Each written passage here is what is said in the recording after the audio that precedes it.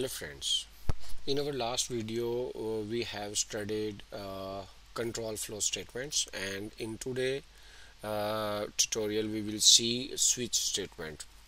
So basically switch statement executes one statement from multiple conditions or multiple expressions. It is like if else if statements.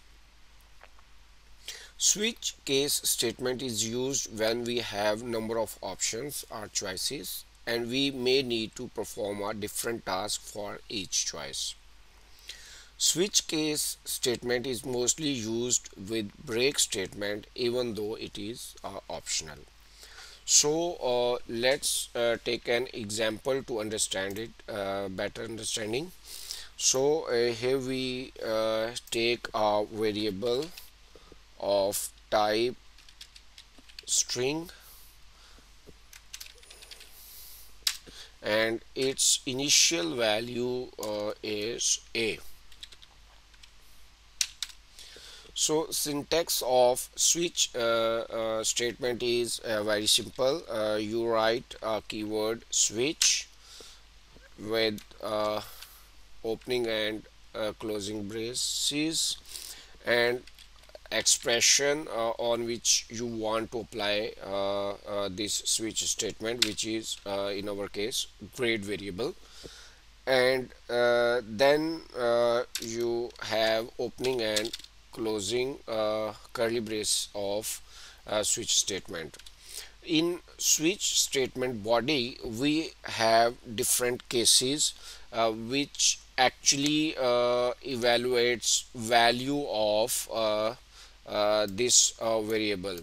So we have a case, and then we say case and value is a. If it means if value of grade is a, then so what we have to do, so we will print excellent.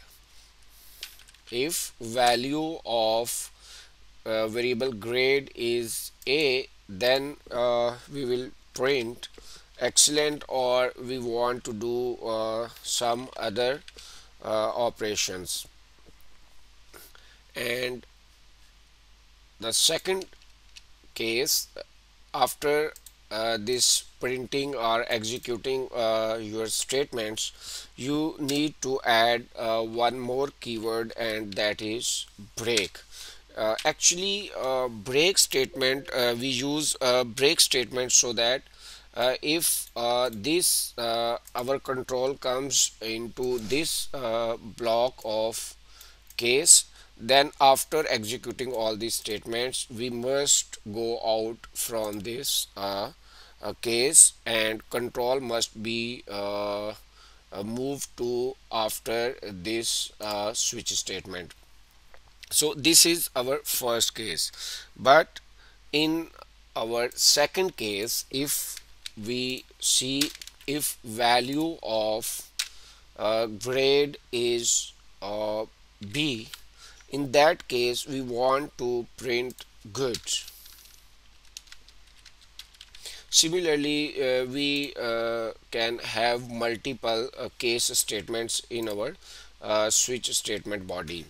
And the last thing is we have another case which is default case.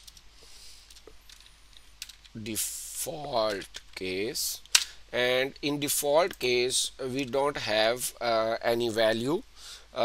Actually this default case executed if this case is not meet the value of grade is not equal to a, if value of grade is not equal to b, and so on, then in this case default case will be executed. So we can print invalid choice over here. So if no one case meet the requirement, then default case will be executed. So let's compile our code